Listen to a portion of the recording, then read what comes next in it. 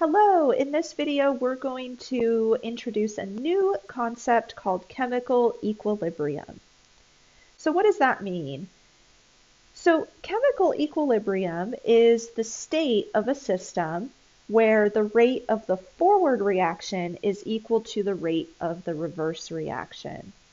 So for example, down below we have a reaction between hydrogen gas and iodine. So those are both diatomic molecules, and they can react to form 2 moles of hydroiodic acid. Now what's interesting is the reverse reaction can also happen. So notice we have double arrows here. So we've got an arrow for the forward reaction and an arrow for the reverse reaction.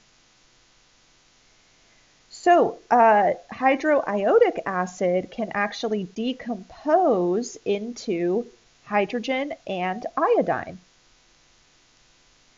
Now, chemical equilibrium is where, again, the rate of that forward reaction is equal to the rate of the reverse reaction.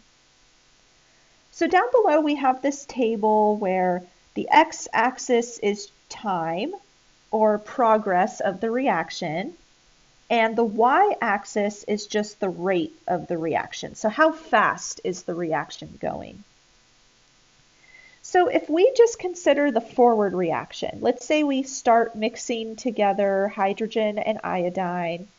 This is going to start with a really high rate of reaction, and then it's going to start decreasing as we start forming the product.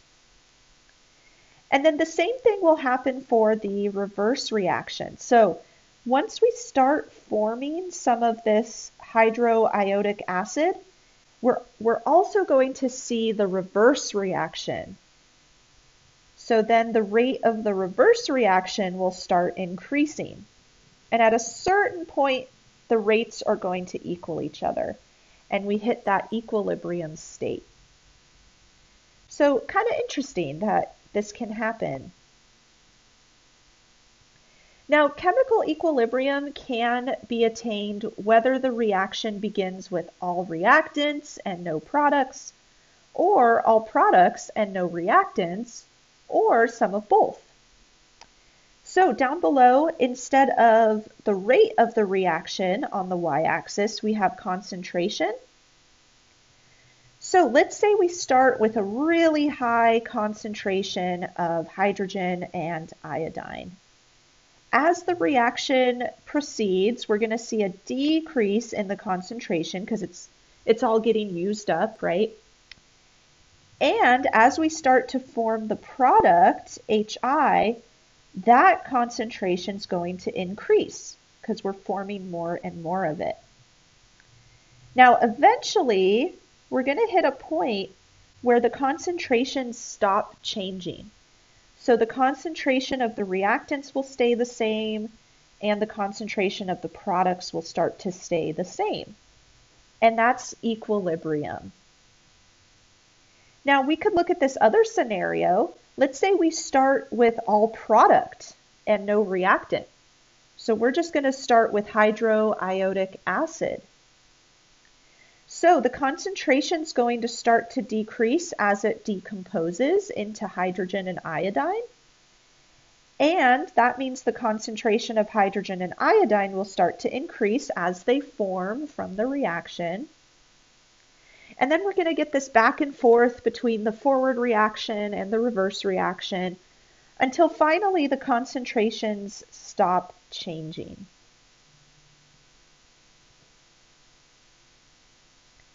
Now, chemical equilibrium is called a dynamic process because even though the concentrations have stopped changing overall, the forward and reverse reactions are continuing to occur even after we reach equilibrium. So the reactions are still occurring back and forth, back and forth, back and forth, but the concentrations have overall stopped changing. Now, there are some conditions and properties for systems at equilibrium. So the system has to be closed, and that just means that no other substances can enter or leave the system. So we don't want to contaminate the system. And again, equilibrium is a dynamic process. So even though we don't necessarily see the reactions, they are still occurring. And then at equilibrium, the rates of the forward and reverse reactions must be equal. And then lastly, the amount of reactants and products do not have to be equal at equilibrium. So oftentimes there's this misconception that the concentrations of the reactants and products are the same at equilibrium or the same as each other, but that's not always the case. Sometimes you have a bunch of reactants and very little product at equilibrium, or you have a bunch of products and very little reactant at equilibrium. However, those amounts will just stay constant at equilibrium. So let's talk about an equilibrium constant, which will kind of help us to determine more about the state of equilibrium for a reaction. So let's consider a hypothetical reversible reaction. So we've got reactants A and B, and they're forming products C and D. And we can also go in the reverse direction where C and D can form A and B. So we've got our double arrows here. Now, the lowercase letters represent coefficients. So these would be for the balanced equation. Now, using this information, we can write what's called an equilibrium constant, or capital KEQ. So this is the ratio of the concentrations of the products to the concentrations of the reactants. So each concentration is raised to the power of its coefficient in the balanced chemical equation. So down below, we have C and D in brackets, and the brackets just indicate concentration, typically in moles per liter. So we're going to multiply the concentration of C by the concentration of D, so the products, and then divide that by the concentration of A times the concentration of B. And then notice that we have the coefficients as powers next to each one. So this is a little abstract, right? We don't have an actual equation here to go off of. So let's do an example problem.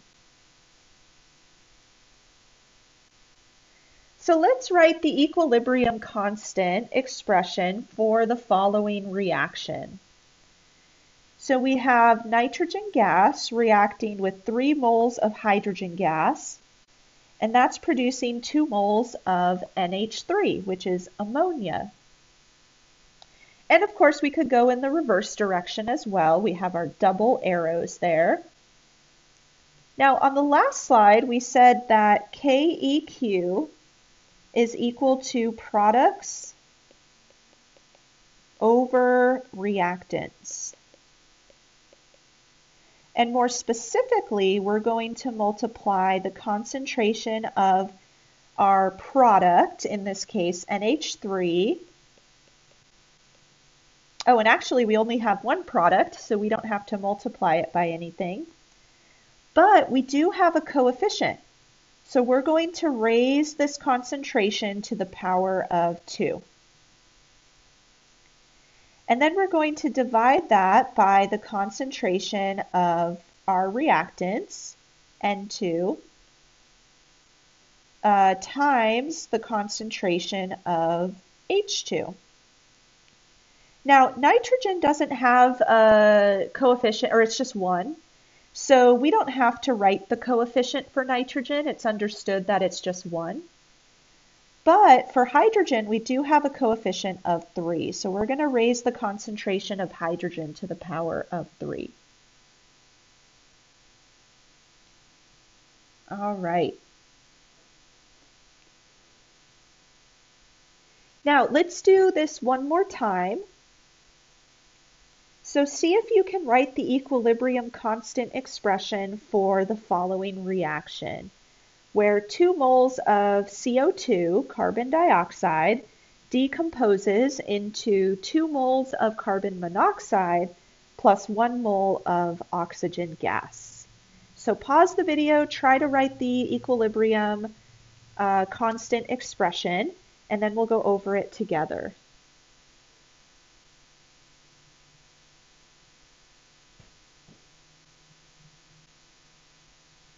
All right.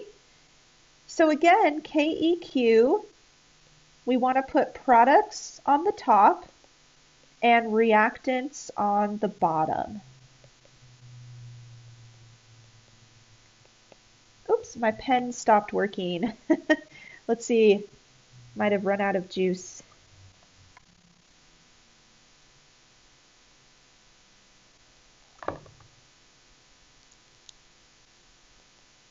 Okay, so we're going to multiply the concentration of carbon monoxide by the concentration of oxygen, and we have a coefficient of 2 in front of carbon monoxide, so we're going to raise that concentration to the power of 2.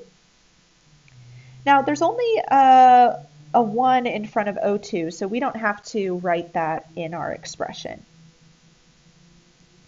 because anything raised to the power of 1 is just equal to itself. Now we're going to divide by our 1 reactant, CO2, and we're going to raise that to the power of 2, since we have a coefficient of 2. All right, so not too bad. So now that we have these constant expressions for equilibrium, what we would do is then run our experiment. And once we reach equilibrium, we would measure the concentration values and plug that into the expression. So equilibrium constants are determined using experimental values. So we would have to run the experiment, see what happens, and record the concentrations. Now, one thing we do have to keep in mind is the equilibrium constant does depend on temperature. So usually if you look up a table of equilibrium constants, you'll find that they list the temperature next to the equilibrium constant. So just as an example, if we look up the equilibrium constant for the reaction between hydrogen and chlorine, which forms hydrochloric acid, we would see that it's equal to 1.6 times 10 to the 33rd at 300 Kelvin. So they very specifically ran this experiment at 300 Kelvin. All right, so what does this value of K even mean? Because that's a really large number. That's 10 to the 33rd power. All right, so remember, in general, KEQ is equal to products over reactants. So if we have a huge number, that tells us that the products are in a large amount, right? So a very large number means lots of product. Now, the opposite is also true. So if we had a really small number for our equilibrium constant, that would mean we have a lot of reactants. And this is why we care about the equilibrium constant. So the equilibrium constant can tell us if the reaction favors products or reactants at equilibrium. So in essence, does the reaction form a high concentration of products, or do we form barely any product? Now, because products are in the numerator of the equilibrium expression, if you have a value of K greater than 10 to the third, which is equal to 1,000, that indicates a strong tendency for the reactants to actually form product. However, if you have a value of K less than 10 to the negative 3, so that would be 1 over 1,000 or 0.001, that indicates that the reactants are favored at equilibrium. So we don't form very many products. So products are not favored. So again, this can tell us if the forward direction of the reaction is favored or if the reverse reaction is favored.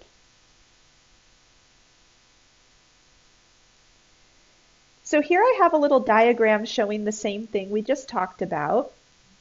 So if your value of K is really small, that means you have a ton of reactants and very little product. So that means that the forward direction of the reaction is not going to happen to a big extent, right? Now, if you have a large value of K, that means you form a ton of product and you have very little reactant left at the end. So this means that the forward reaction is great. It goes really easily. You get a ton of product. And then, of course, we have our intermediate range. So if K is sort of in the middle, that means that we probably have a similar amount of reactants and products at equilibrium. So they're both favored at equilibrium. And then down here, this is just typed out what I just said. Okay, so let's do an example problem. Let's say a chemist runs the reaction shown below and measures the following concentrations at equilibrium. So the concentration of our reactant, N2O4, at equilibrium is 0.00140 moles per liter. So remember, these brackets mean concentration. So the concentration of our reactant at equilibrium. And then the concentration of our product at equilibrium, NO2, is 0.0172 moles per liter. So let's calculate the equilibrium constant for this reaction. And then we'll figure out, are the products favored or are the reactants favored? All right, so first we should probably figure out the expression for our equilibrium constant. So remember, it's products over reactants.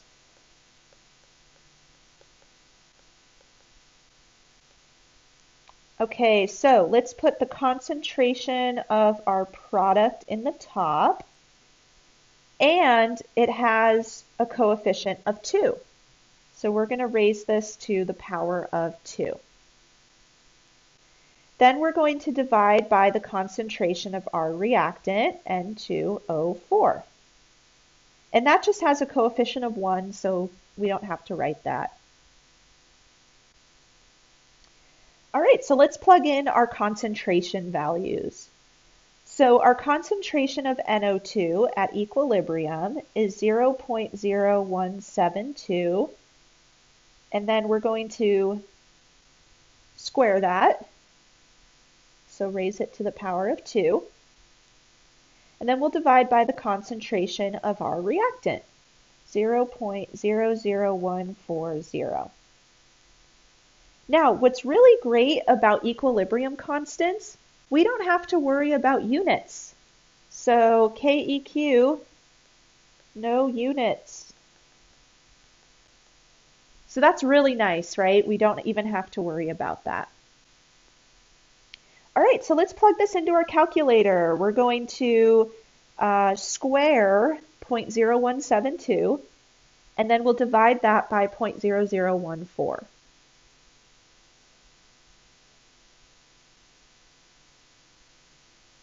Okay, so I get a value of 0.21. Okay, so let's go back to our table. Okay, so 0.21. 0.21 is actually an intermediate value. It's not really too large or too small. It's just kind of in the middle, right? So that means we likely have a lot of reactant and product at equilibrium. So we probably have approximately equal amounts of reactant and product at equilibrium.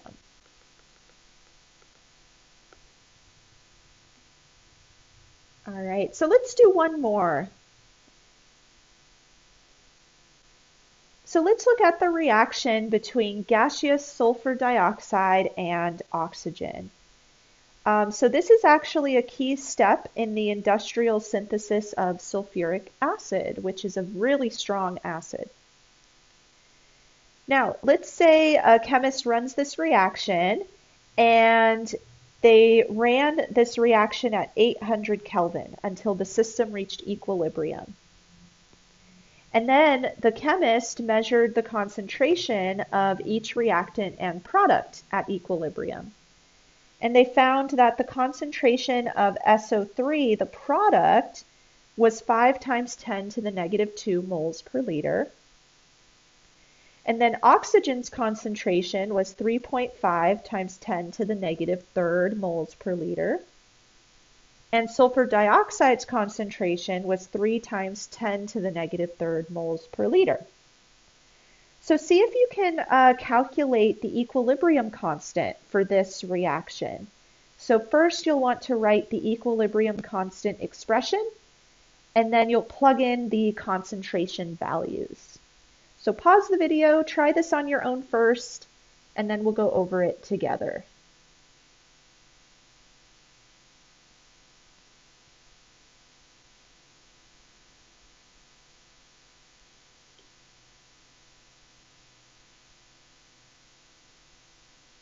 Okay, so let's write the equilibrium constant expression. So remember, products are going to go in the numerator. And we only have one product here, SO3. And it looks like we've got a coefficient of 2, so we'll raise this to the power of 2. And then we're going to divide by the reactant concentrations. So we've got SO2 in brackets, and we've got a coefficient of 2 for that, so we'll raise this to the power of 2. And then we'll multiply that by the concentration of O2. All right, so let's plug in these values. So SO3, we've got 5 times 10 to the negative 2 squared. And then we're going to divide by SO2, which was 3 times 10 to the negative 3 squared. And we'll multiply that by O2, 3.5 times 10 to the negative 3. All right, now when you plug this into your calculator, it's going to be a little complicated. So what you could do is first figure out what each of these values are squared, except for the value of O2. Write that down, and then you can plug that into your calculator if that's easier. So let's see, we've got 5 times 10 to the negative 2nd,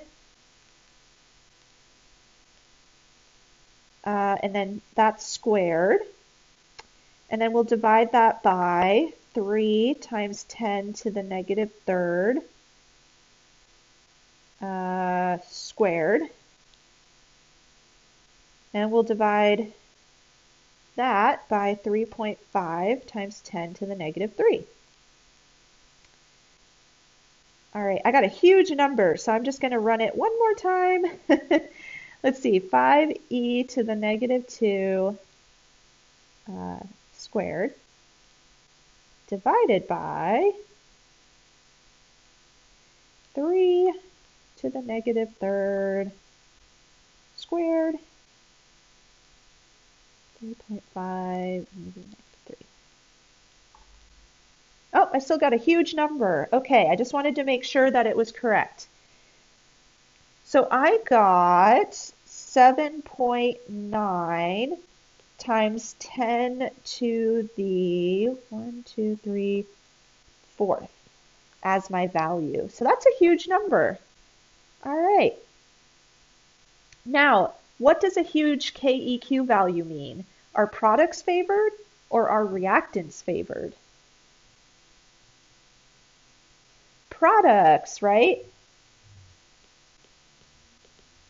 Because they are in the numerator. So if you have a huge number for KEQ, that means that products are favored.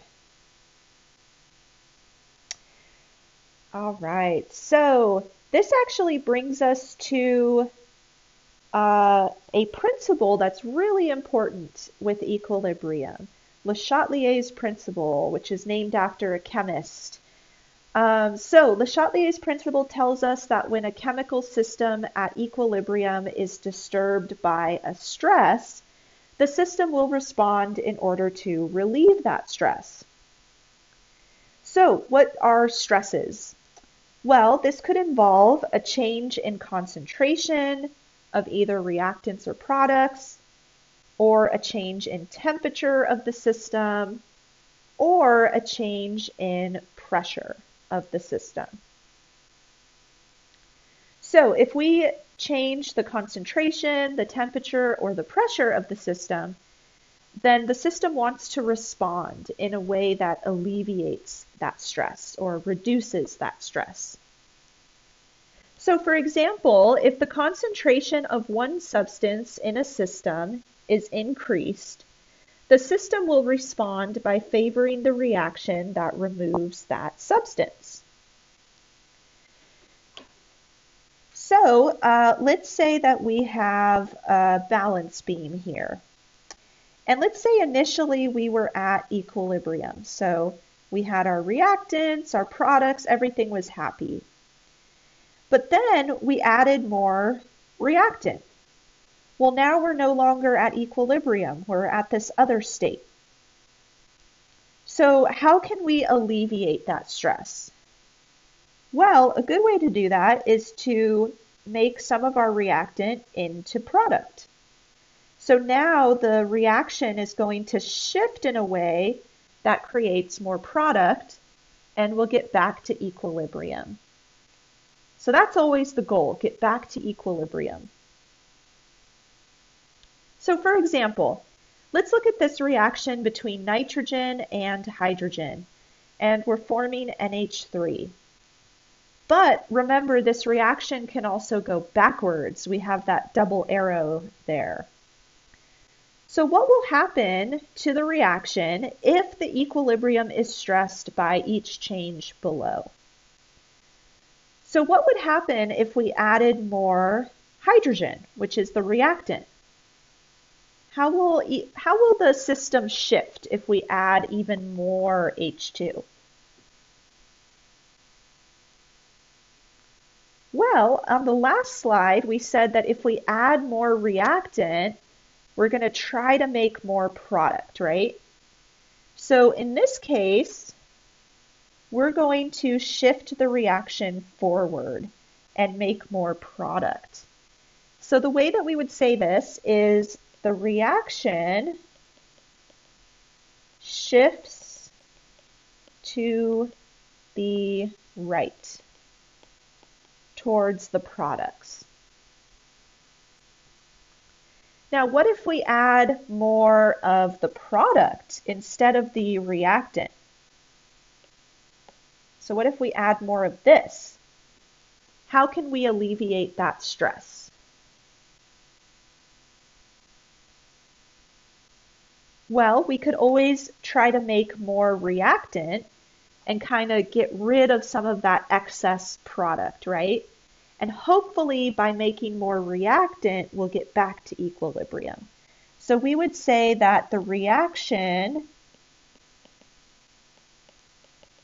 shifts to the left. Now, another possibility, we could actually remove a reactant or a product. So what if we actually took away some NH3? What if we just completely removed some of that from the system? How would we get back to equilibrium? Well, we could always try to react more of the reactants so that we could get back some of that product that we lost, right? So if we remove something, the reaction is going to shift in a way to get some of that back or replace some of what we've lost. So the reaction is going to shift to the right. So this is in order to replace product. So kind of an interesting concept, right? Chemists use this principle, Le Chatelier's principle, all the time to manipulate reactions.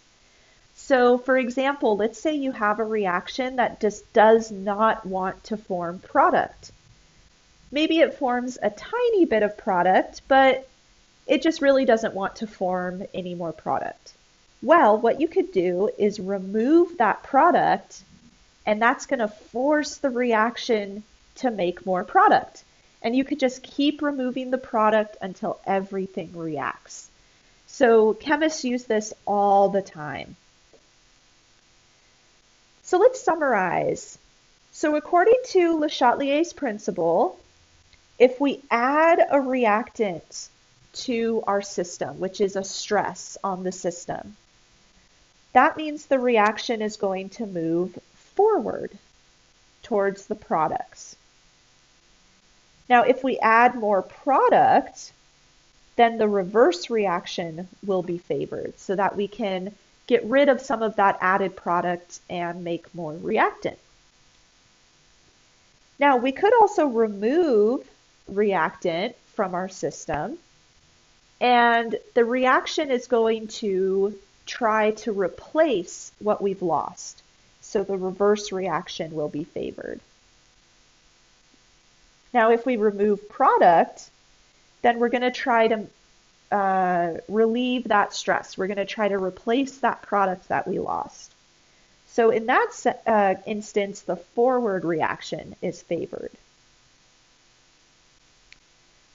All right. Now, there is a real-world application of Le Chatelier's principle here. So in aerobic respiration, which you'll learn more about in your bio classes, oxygen is transported to the cells using a protein called hemoglobin. So when we breathe in and out, oxygen has to get to different parts of our bodies, and hemoglobin is what transports oxygen throughout our system.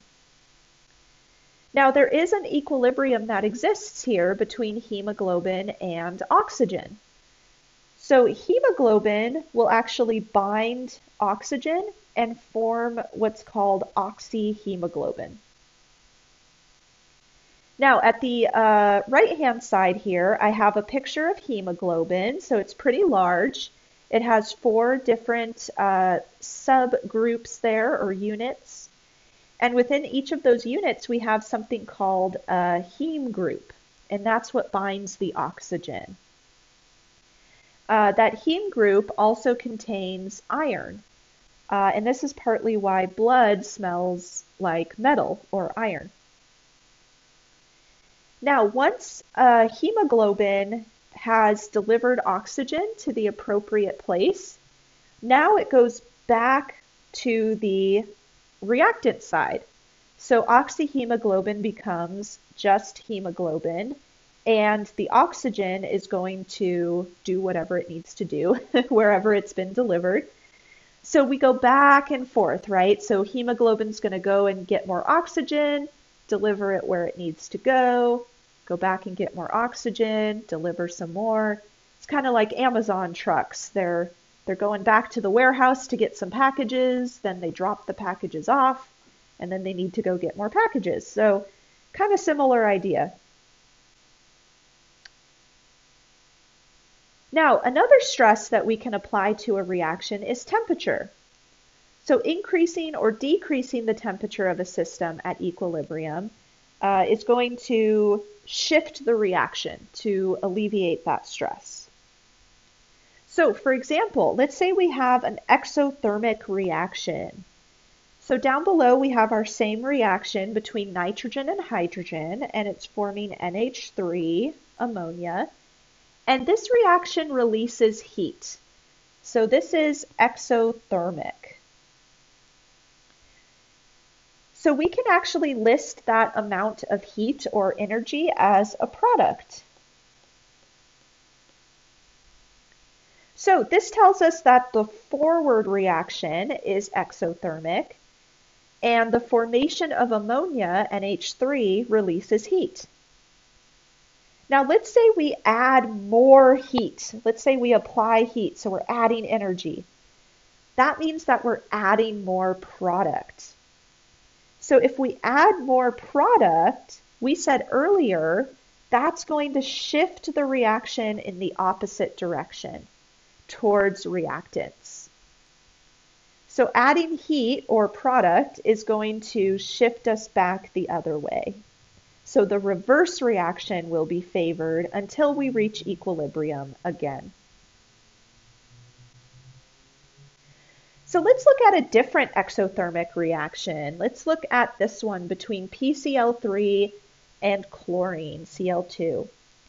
And this is going to form PCl5 plus some heat, some energy.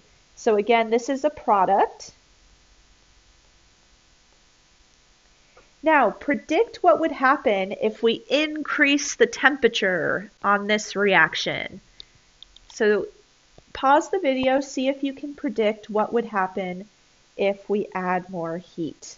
Would we shift the reaction to the left, or would we shift it to the right?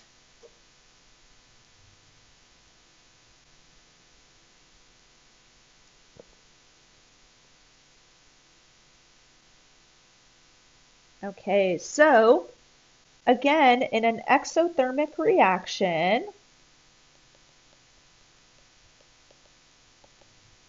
heat is a product.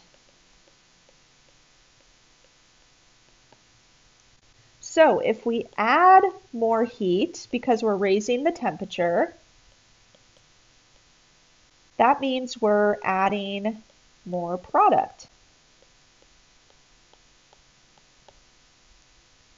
So if we add more product, the reaction shifts to the left. Oops, I missed a word.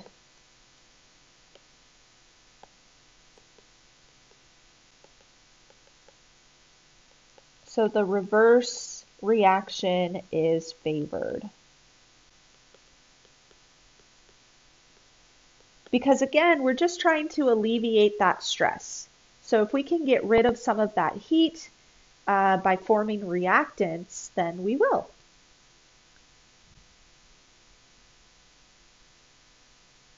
All right, now let's look at another example. Let's look at this reaction between N2O4 and heat, which will form NO2. So this time we have heat on the reactant side. Now, what do you think will happen if we decrease the temperature of this reaction? So essentially, we're going to remove heat from this reaction. So pause the video and see if you can figure out which way the reaction is going to shift.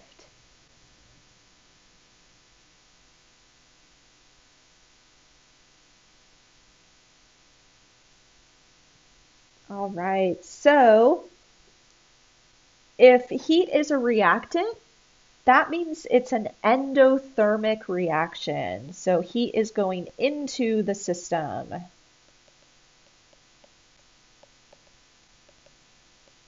So in an endothermic reaction, heat is a reactant. Now, if we decrease the temperature, we're essentially removing heat, right?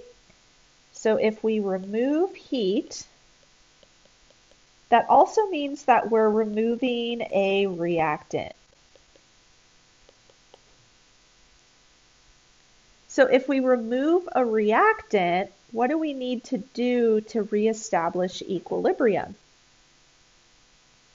Well, we probably want to bring back some heat, right?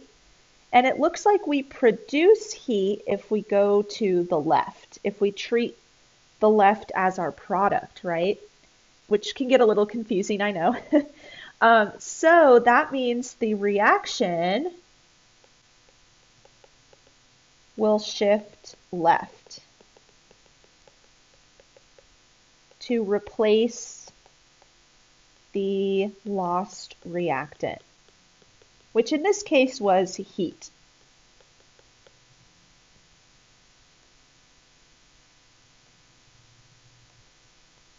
All right, so we can also apply pressure to our system to add stress to it. But I'm actually not going to go over this into too much detail. If you want to read through it in your textbook, you can. But I think temperature and concentration are more important concepts to go over. All right. So the next thing we're going to cover is osmotic pressure. So this has more to do with biology. So if you're interested in biology, this will be our last video for this chapter.